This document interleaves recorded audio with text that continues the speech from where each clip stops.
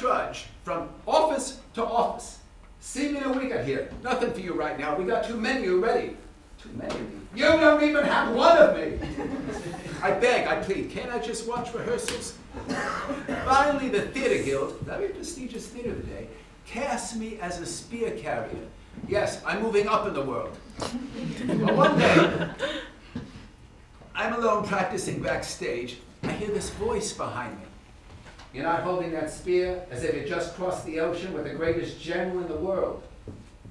I turn and find this rather short and tense-looking young man standing there. He's got an egg-shaped head of curly hair. The face looks like it just walked out of an El Greco painting.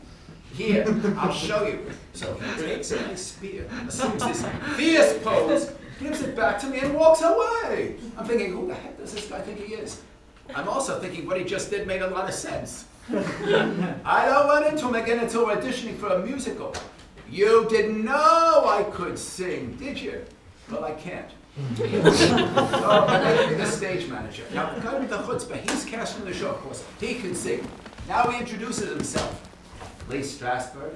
And it's during rehearsals we ended up, particularly because he's even more passionate about the theater than I am. When he starts talking about acting, I never realized there was so much to know, but I tell him I'm not interested in techniques. What matters more to me, a play being well done, is what's being done. It must relate to society. It must relate to what's going on. It must relate to us. He fires back, acting's an art. And today the actor is lost. He has no idea what he's doing. Not only no idea, he has no idea what an idea is.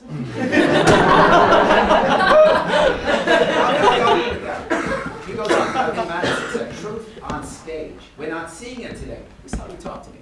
You say play should have great meaning. Of course! A play has the power to change life. That only happens if all the actors are trained as an ensemble using the Stanislavski system. That's art, life on stage. And that's how we went on for weeks, for months. I talking about literature, he the theater. Well, by now I played a couple of small parts in some of the shows.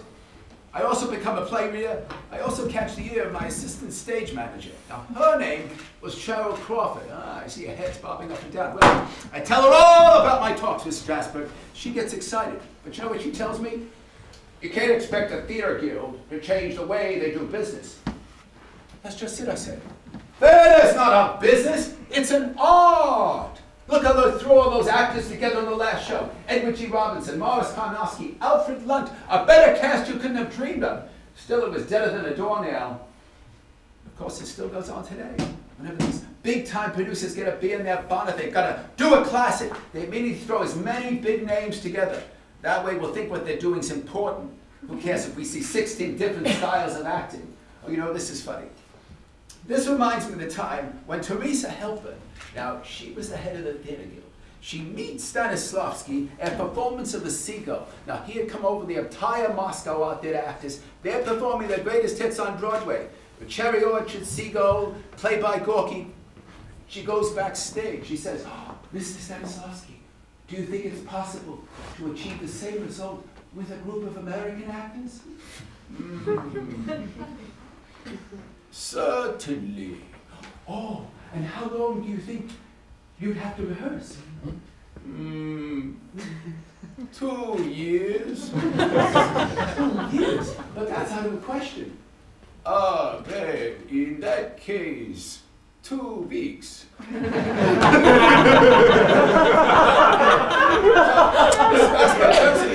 says, it's time. For what? To make our own theater. For a second, I think there's something wrong with my hearing. It's such a ridiculous idea. To begin with, we had no play, no money, no actors, no prospects. But the more I think about it, it makes complete sense. And that's how the group theater was born. Now, why am I telling all this? Because today is the age of amnesia. Today I'm ready for forgets what happened the day before yesterday. I told this to Clifford Odets once, and he stuck in his play Paradise Lost. I said, we cancel our experience. Well, now I do something I never did before. I talk out loud. Yeah, try it sometime. You'll find exactly what you think. For 25 weeks, every Friday night at 11:15 at night, in my hotel room, I would talk. And actors come listen to me after they finish their performances. I don't know what I was going to say. I mean, there was nobody. I was a play reader at the Theater Guild. So that first night, I'm sitting there, and Strasberg and Cheryl, they get up first to speak. They talk about what we're planning to do, the kind of theater we're planning to have. And I'm looking at the faces of all these actors. I'm wondering what made them come here tonight. What's going on inside their heads? Maybe they're too excited to go to sleep because they just finished a performance. Or maybe they thought we were serving food. Or maybe like me, they think something's missing in the American theater. They want to find out what it is. So when I get up, I haven't the slightest idea what I'm going to say. Maybe you're here because you say, I have to act. I want to act. Why? To make money. Well, you can't. There's a depression. Suppose you want to act for fame. Your ego needs that. Give up acting if you don't become a big star. Suppose you want to show off. Well, that's not a bad thing either. It's part of human nature. And if we could all act as easily as we have the desire, we wouldn't discuss anything else. But the times make it necessary for us to question why we want to act. How we can get ourselves to the point where we're committed to act. You want to act today. You got to be a fighter. You got to learn how to duck and weave and function to your fullest potential. That's why you must have consciousness. But now you're saying, oh, I don't need somebody to tell me who I am. Oh, I know who I am. I listen to myself. Ah, but do you? Today, we're faced with oppression, poverty, disease, and we don't even see it because we're too scared to reach out. We're too scared to make contact. We're too scared. We're going to have to do something, and that frightens us. So we become a nation of sleepwalkers. Somebody tell me, how could this have happened in a country like this? A country of dreamers, of pioneers who crossed this land in covered wagons to carve out a new frontier. A country of such intense passion that when I look at all the energies flying around, even I'm impressed. But where's your passion? And yours, and yours, and yours to fight for who you are as artists when you're faced with what masquerades the theater in this country? No. It's not enough to throw our most talented actors together in a classic play and say, bing, bang, boom, create great art. It's not. And you know it, and she knows it, and he knows it, and here, and here, and here. It's a fact. We don't have a theater today. And don't look at me like I'm committing sacrilege. It's the truth. But now you're saying, oh, but Mr. Clurman, you can't say these terrible things about our wonderful theater of 1930. Look at all the shows on Broadway. There's over 300 of them, and all the stars. There's Catherine Cornell, Lutton Fontanne, Helen Hayes.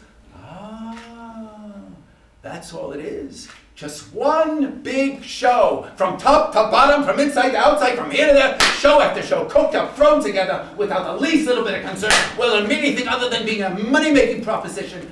But I believe in a theater that'll mean something to the actors who are acting in it. It'll mean something to society in which it's being performed. A theater that'll lead us to discover who we are, why we do what we do, why we want what we want, the truth about what's going on. So we walk out of the theater. We're more alive than we've ever felt in our entire lives.